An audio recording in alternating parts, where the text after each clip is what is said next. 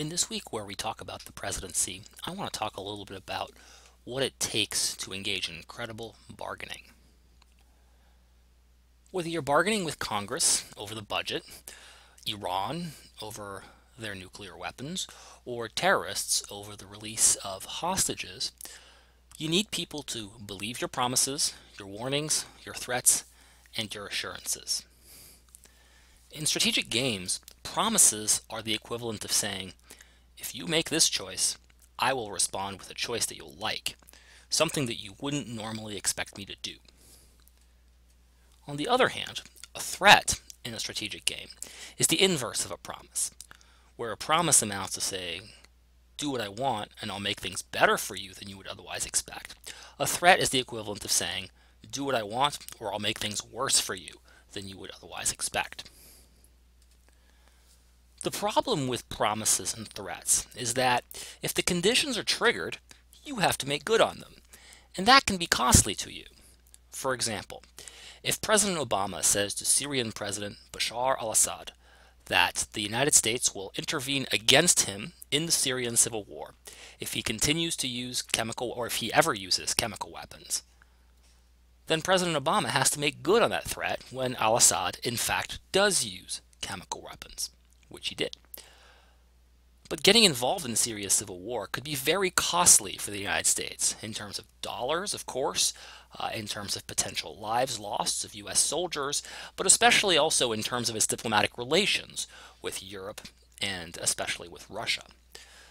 If al-Assad knows this, then he might dismiss Obama's promise as cheap talk and use chemical weapons anyway, which he did, and so far he was right.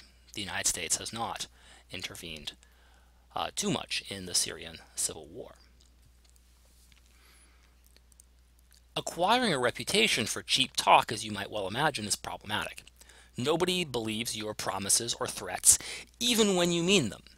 And by the way, promises you want to follow through on, promises you really want to follow through on, are assurances, and threats that you really want to follow through on are warnings. Now, from the point of view of the other player, since they don't know whether you really want to follow through on these promises, they don't know whether your promises are in fact assurances and whether your threats are in fact warnings. All they know is what you said.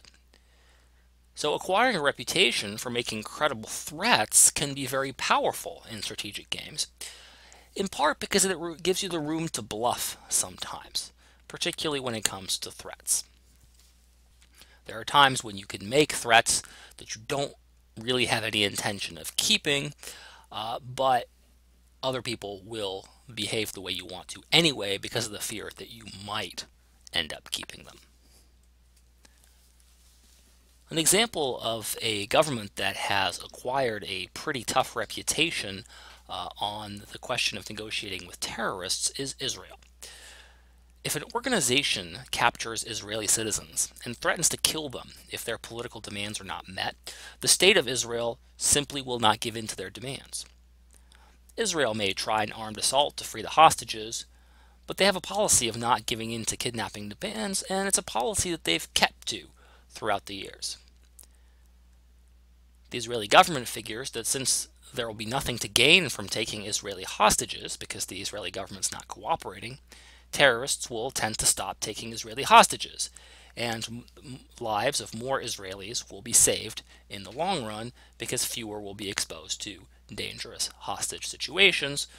Perhaps what ends up happening is the terrorists take other citizens from other countries whose governments are either not credible in their promises not to negotiate with terrorists or do in fact negotiate with terrorists and have no problem with that policy. The data actually seems to back this up. Many fewer Israelis are taken as hostage than you would expect given their dangerous position in the world. So how do you create a reputation for credibility? Well, sometimes you're going to have to make good on your threats and promises, even when they're costly and you would kind of prefer not to. You might try to behave a little bit crazily, Establishing a reputation for doing things that are not in your self-interest is one way to make people think that you might follow through on a promise, even though it doesn't look like following through on that promise is in your self-interest.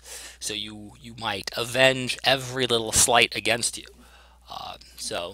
Every little sign of disrespect to the United States may respond harshly, and if it does that, if it over responds, if you will, then it might acquire a reputation for doing things that are not in its own self-interest, which can serve it in the bargains that it really cares about. You can also tie your hands in various ways. An example of this is Colombia. Colombia has laws in the books that threaten prosecution of anyone found to be negotiating with kidnappers for ransom. Kidnapping was a huge problem in Colombia for a long, long time, and the Colombian government decided that it really didn't want to give kidnappers an incentive to kidnap more people. One way to remove this incentive for kidnapping people is to prohibit the paying of ransoms. If you do that, the idea is that kidnappers will do something else. Now, this tying of your hands in advance is a kind of commitment. You're committing to not doing something, in this case not paying ransoms. And when the commitment is credible, that is to say when the kidnappers believe your commitment, then they're going to believe that it's in your self-interest to actually make good on your promise or threat. Another example of a credible promise in this case is an engagement ring. An engagement ring makes a promise of marriage something more than just cheap talk, because the fiancé presumably has skin in the game now. If the fiancé spent $5,000 on an engagement ring and decides not to marry the girl, then he's forfeited that $5,000. So in that sense, his promise to marry her is hopefully not cheap talk, at least if $5,000 is a meaningful sum of money to him. Generally speaking, the President of the United States has two ways to try and meet his objectives: deterrence and compellence. Deterrence is a threat to punish if the status quo is not maintained, and compellence is a promise to reward if the status quo is altered. And generally, threats are better for deterrence, and promises tend to be better for compellence, because you could imagine very well that if you promise to reward someone for not doing something, then you keep on having to reward them as long as they don't do things. And that can get very expensive, whereas you only have to pay up once, and you may not have to pay up at all if your threats are believed. An example might be the stationing of United States troops overseas, and maybe some of you are in fact troops that have been stationed overseas. In situations where the United States wants to signal that it is committed to defending an ally, it will often station troops in that country, even though those troops will never be enough to repel a serious invasion.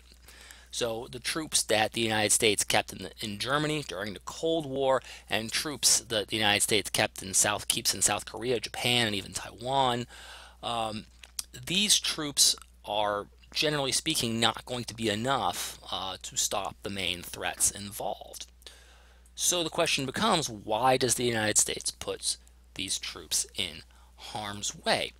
And it's a way of establishing a commitment. The job of those troops, speaking cynically, is to die bravely, because everybody knows, and this includes the Chinese, the former Soviet Union, the North Koreans, and so on and so forth, that if several thousand U.S. troops are massacred by whomever, let's say North Korea on the way to Seoul, which is the capital of South Korea, everyone knows that the U.S. public will demand war. They will not let that affront stand. The North Koreans and the Chinese know this as well as anyone else. These troops are enough to deter North Korea from attacking South Korea, even though they don't really constitute a large enough force to stop a conventional attack. And they're also probably enough to pressure China into pressuring North Korea not to attack. So it's got that secondary benefit too, because again, if those troops do come into harm's way and end up dying in defense of South Korea, the United States' the U.S. public's response will be pretty predictable. Interestingly enough, in this particular strategic game, North Korea chooses the other strategy. Rather than tying its hands by putting troops on the border like the United States does, North Korea chooses the strategy of appearing crazy in order to make people wonder if they might not do some things that at the end of the day would seriously harm them, like starting a war with South Korea.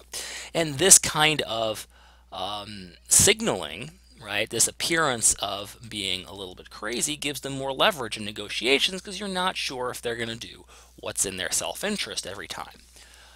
Now, the reason that most people, particularly most international relations scholars and foreign policy analysts, think that North Korea is being irresponsible in this situation is that as the game progresses, as time goes by, the North Koreans actually have to do something crazy if they want their threats and promises to be credible. Of course, they can't do anything fatally crazy, but they have to behave crazily enough that people start wondering, might they really actually do this thing that they're threatening to do?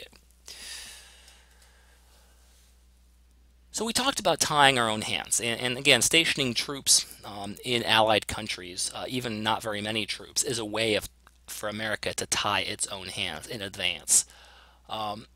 But another way to tie your own hands is this requirement of Senate approval for treaties. Sometimes having the Senate behind you as a potential veto point for the president actually helps the president in negotiations. Isn't that crazy? Because the president can turn to a foreign diplomat and say, well, I would love to agree to these terms and these conditions that you've laid out, but the boys back home will never approve that. In effect, the president's saying, my hands are tied on this issue, so you'd better agree with me if you can, because there's no room for wiggle room. Effectively, this helps the United States get better deals, especially when the Senate is controlled by a different party, or if the president is negotiating a deal that might be unpopular with the American people. In both these cases, being able to point to the Senate as a potential veto point is actually a bargaining strength. Who knew that a lack of flexibility could be a bargaining strength? Now, it's worth noting that tying your own hands, as you can well imagine, also sometimes backfires. Foreign dignitaries might just prefer to deal with leading senators if that's where the real power is. They might just end up bypassing the president. So you have to have rules in place for senators that they cannot meet with foreign dignitaries if you want this game to work properly. Foreign dignitaries, diplomats and foreign ministers and the like, might just not want to pursue negotiations with the president if the president can't make credible promises at the end of the day, because his promises, whatever he says, can be nullified by the Senate. Of course, this is the foreign power essentially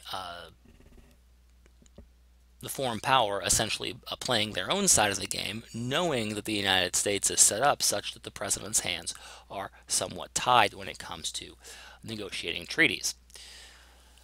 Now, nowhere has the study of threats, promises, and credible commitments been more vigorous than in the Middle East, particularly in trying to broker a deal between Arabs and Israelis over the Palestinian question.